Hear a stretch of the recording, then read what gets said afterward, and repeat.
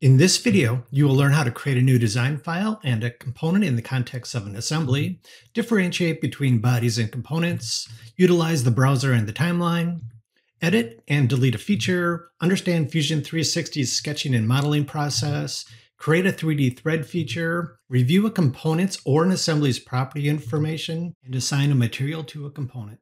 To create a new design file inside of Fusion 360, either go from the File menu and click New Design, press the Control and the N key, or click the plus symbol, which will be to the right of the tabs of any open document files.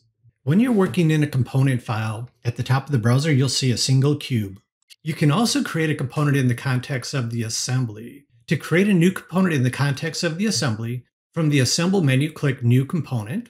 In the dialog box, you can change the name of the component. At the top of the browser, notice that you now have 3 cubes. Those 3 cubes represent that you are now working in an assembly. So let's talk about sketching. So to create a sketch, go to the Create menu and click on Create Sketch. The origin planes will appear, and note that these planes are parallel to the views on the view cube. And the sketch palette will also appear. So the sketch palette contains common sketching options, and note that the top area contains options for the active tool if they're available. When the sketch is fully constrained, all the geometry will turn black, and in the browser, if you expand the Sketches folder, you'll see a lock symbol to the left of the specific sketch. Next, let's talk about bodies and components. A body is a solid, continuous 3D shape. For example, if I had a box and I split that box into 2, then I would have 2 bodies. Bodies can be used in the modeling process. A body uses the component's origin. Bodies cannot be used for motion. For example, you cannot apply assembly joints or use them in animations. They will not show up in a parts list. And in the browser, the bodies will appear in a bodies folder. A component is a part that is capable of motion. Assembly joints can be used to position 2 components together.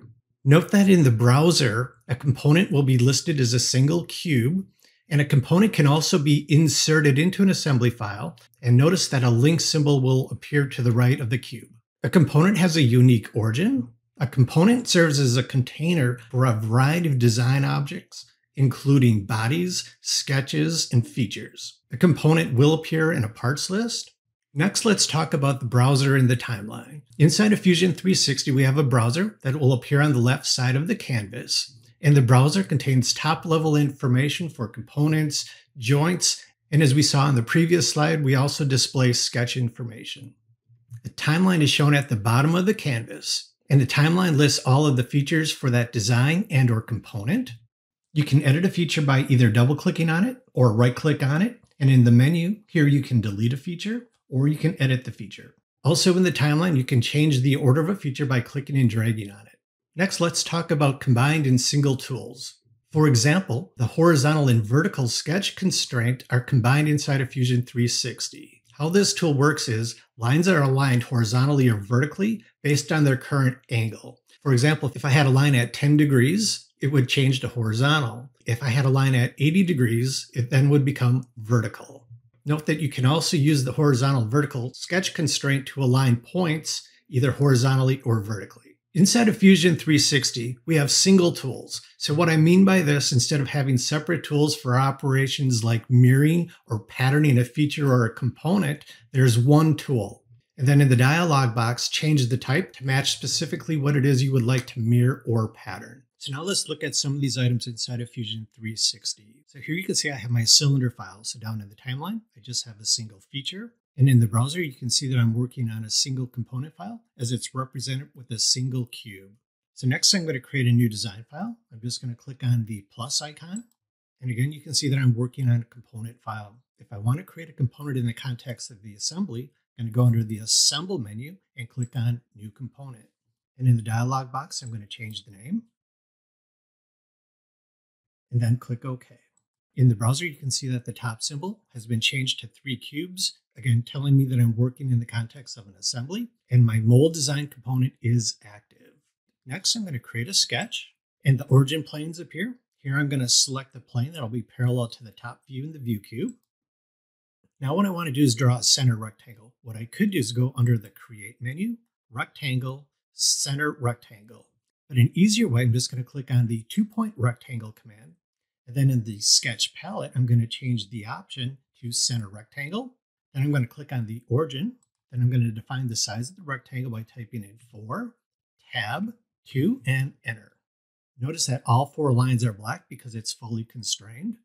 In the browser, if I expand the mold design component and expand the sketches folder, here you'll see the lock symbol, again representing that the sketch is fully constrained. Now if I delete one of these dimensions, you'll notice that the 2 horizontal lines are blue, meaning that it is under constrained, and the lock symbol is no longer present in the browser. My design intent is changing. I want this to be a square. The easiest way to do this is to use the equal constraint from the constraints menu, and I'm going to select on one of the horizontal and one of the vertical lines. And here again, you can see that all 4 lines are black, and again, the lock symbol appears in the browser. Next, what I want to do is finish the sketch. Next, I want to extrude this profile. So I'm going to go under the Create menu and click on the Extrude tool, or you could have pressed the E key. In the canvas, I can click and drag on the arrow or enter a value. Now note in the dialog box, down at the bottom, the operation by default is set to new body. So I'm going to keep that as my default. Go ahead and click OK. Now in the browser, I'll expand the bodies folder. And here you can see I have body number 1. To make edits to your design, you can do this from the timeline. If I want to edit the sketch, I can simply double click on it. Then in the canvas, I'm going to double click on the dimension, enter a new value, and then press enter on the keyboard. Next, I'm going to finish the sketch. So I could do this either from the top right menu or click on Finish Sketch in the sketch palette. Another option for editing a feature is to right click on it in the timeline. Here I have an option to delete that feature or edit it. Now I'm just going to decrease the size. Go ahead and click OK. The next section is an example on how to use bodies in the modeling process. Note that in Fusion 360, you can also model as you would traditionally, creating sketched and placed features. Next, I want to create a second body. To do this, I'm going to use the Box tool from the Create menu. Click on Box. If you're wondering what you need to do next inside of Fusion, just pause your cursor for a second and a tooltip will appear telling you what you need to do. Here I'm being prompted to select a plane to start. I'm going to pick on the top plane. And here I'm just going to define a quick rectangle. And then I'm going to pull this up to give it depth. Now in the dialog box, I'm going to change the operation from join to new body. And as soon as I click OK, you'll see that body number 2 has been created in the browser. Next, I want to rotate body number 2. To do that, I'm going to go under the Modify menu. I'm going to click on the Move Copy tool. Then I'm going to select body number 2. And then I'm going to define the pivot to be this bottom edge. Next, I want to rotate this box, creating a compound angle. So I'm going to rotate the box down 45 degrees. Then I'm going to change my viewpoint. And I'm going to rotate it in the second axis again, 45 degrees. Go ahead, click OK. Currently, body number 2 intersects body number 1.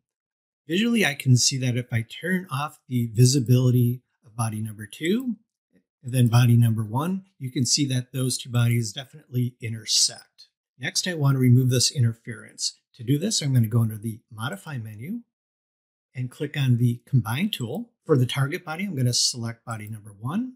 For the tool body, I'm going to select body number 2. I'm going to change the operation to cut. Then I'm going to check the option to keep tools.